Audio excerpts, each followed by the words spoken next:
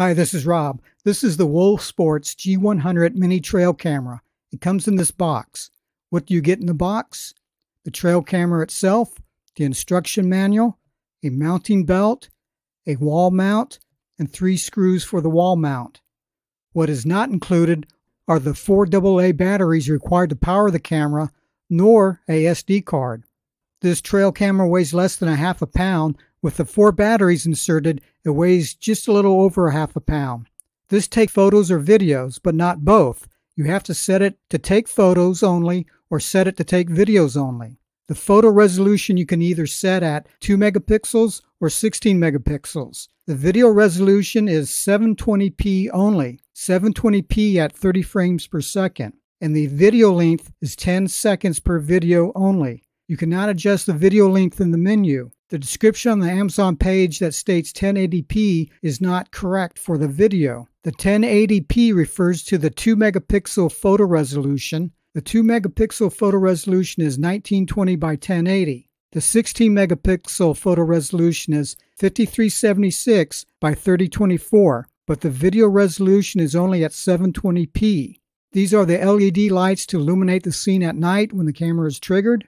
This is the camera lens. It is a f.24 lens with a field of view of 70 degrees. This is the central PIR motion sensor that will trigger the camera to start recording. It has a sensing angle of view of 50 degrees. PIR stands for Passive Infrared Sensor. PIR sensors detect emitted infrared energy from animals in the form of heat. It detects a change in temperature from the ambient temperature, and it can detect up to about 50-foot range. You cannot set the sensitivity of this PIR sensor.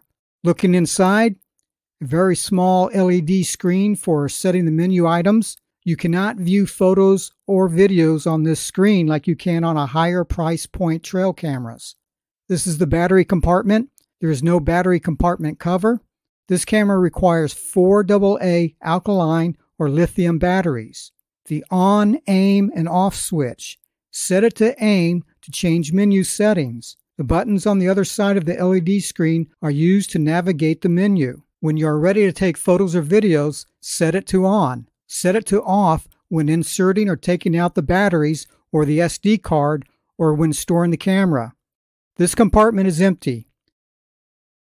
These latches help seal the camera shut. This camera is not completely waterproof, thus you cannot put it in a river, but it has a water-resistant rating of IP54, which means that it is protected from limited dust ingress and protected from water spray from all directions. So it should hold up well in normal rain or snow, but may not do well in a hurricane. This is where you loop the mounting belt through to mount the camera around a tree. If you have a cable lock, you can run the cable lock through these holes to help prevent somebody from stealing your camera. This is a tripod mount. Another hole to run a cable lock through. Here is where you put a standard size SD card, not included.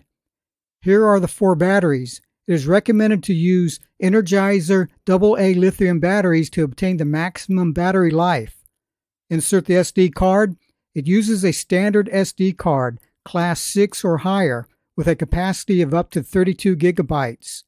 This is a SanDisk Extreme Class 10 32 gigabyte card. When taking photos, you can choose to take 1 or 3 photo series. When the camera is triggered, it will take 1 photo or 3 photos in a series. You can set an interval time between when a photo series is taken or between when videos are taken, when the animal remains within the camera's sensor range after it is first detected and the camera is triggered. Your options are 5 seconds, 15 seconds, 30 seconds, 60 seconds, or 3 minutes. You can set a camera ID from 01 to 99. If you have more than one camera, you can give each camera a different camera ID. Then, when you place your cameras, write down where you place camera 1 and where you place camera 2. With a camera ID, it helps you to determine where that photo or video was taken because the camera ID will show on the timestamp of the photo or video. With this trail camera, you do not have the option to turn off the timestamp. On the timestamp is the company name, WOSPORTS, then the camera ID, then the date, and the time that the video or photo was taken. You can set the photo resolution. You have a choice between low or high.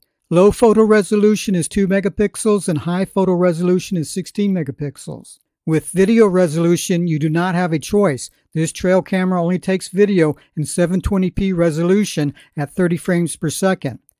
When the trail camera is ready to go, and after you mount it to a tree, move the mode switch to on.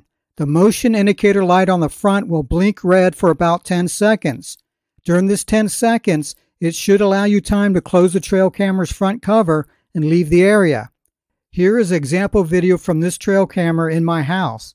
I was not sure if the camera was recording or not. I could not tell. Each video records for 10 seconds. You cannot adjust that time. In the lower left corner is the timestamp that is automatically placed on every video and photo. At night, the videos and photos will be black and white, and during the day, the videos and photos will be in color. Okay, that is it. I hope that you like this trail camera.